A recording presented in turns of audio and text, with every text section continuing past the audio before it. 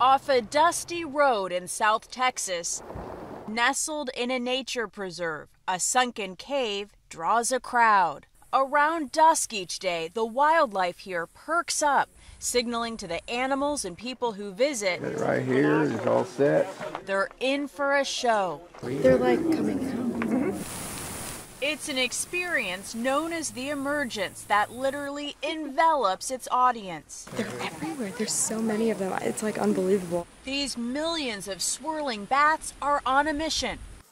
Fran Hutchins, director of Bat Conservation International's Bracken Cave Preserve, says these Mexican free-tailed bats can eat nearly 150 tons of bugs a night. Not having bats is a world with a lot of biting bugs. These bats can fly as high as 10,000 feet and travel 60 miles away from this cave hunting for food, which in turn helps Texas farmers. Bat biologists have estimated these night-flying creatures can save farmers billions of dollars in pest control.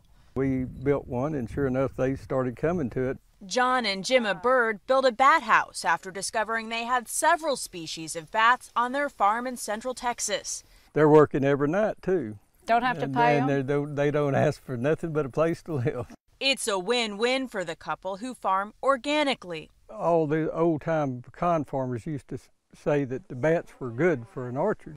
So what we're doing is not really anything so new. It's really something that's really old. Few actually witness the bats' work since it happens in the dark of night.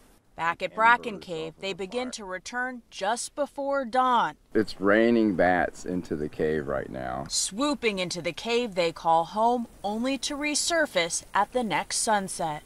Natalie Brand, CBS News, Como County, Texas.